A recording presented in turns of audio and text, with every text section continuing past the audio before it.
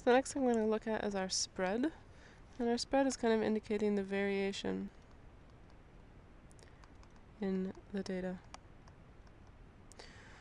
So two things that we often talk about with spread would be the IQR and the range.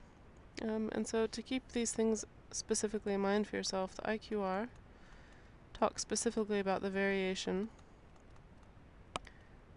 within the middle 50%, because it's looking at just the width of the box. So that's the Q1 or Q3 minus Q1, or the upper quartile minus the lower quartile, depending on how you think about it. And it is just the width of the box. The other one that we're going to look at is our range, and this gives us our variation across the whole sample, basically.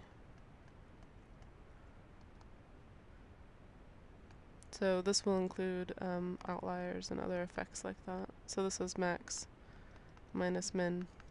So the nice thing about IQR, again, is it's sort of like the median. You're not going to be talking about, you're not going to be having to deal with outliers with the IQR. It usually doesn't get affected by the extreme values, which is quite nice.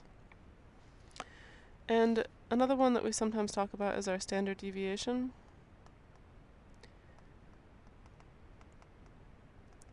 And this is an indication of variation, but we would only really use the standard deviation when we're talking about the means. So if you do a statistic report using the means, we'd want to talk a little bit about standard deviation. So it's variation, but only when using your mean to compare. So here, since we're talking about medians, we'll look at our lower quartile, or our IQR and our range. So the interquartile range for the forwards is 12.2 kgs, whereas the interquartile range for the backs is 7.5 kgs. So where's the 12.2 come from and the 7.5 come from? So our IQR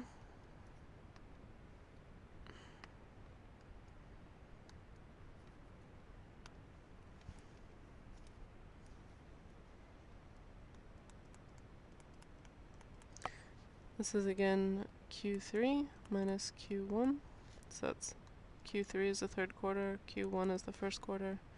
So here we would have 117 minus 104.8. And then and that's for the forwards, and for the backs you would have 95.5 minus 92. And for your range, of course, it's min minus max, or sorry, max minus min. So for the forwards, you're going to have 137 minus 98. And for the backs, you would have 105 minus 77. So that's where those numbers are coming from that they're talking about here in their answer. So there's your interquartile range. Giving your evidence, make sure you give your numbers again, and what the numbers are. So the interquartile range for the forwards, being specific to the forwards, is 12.2 kgs, whereas the interquartile range for the backs is 7.5 kgs, indicating that the forwards have more variation in their weights than the backs, which is true. So more variation, I might say here, of the middle 50% in their weights than the backs. Overall, visually, the forwards seem to be slightly more spread out than the backs. And so if you wanted to here, you could also add in the range comments. So I noticed that the range for the forwards is, whatever it works out to be, and the range for the backs works out to be this as well. And you can kind of tell that you've got potentially an outlier or something unusual to talk about here with the big data point. So for spread, it really is just trying to give some sort of indication about who's got more variation. And if you look at that again, the forwards have a wider box, so that kind of shows that they've got more variation. You can see that their dot plot is sort of spread out. There's lots of little peaks.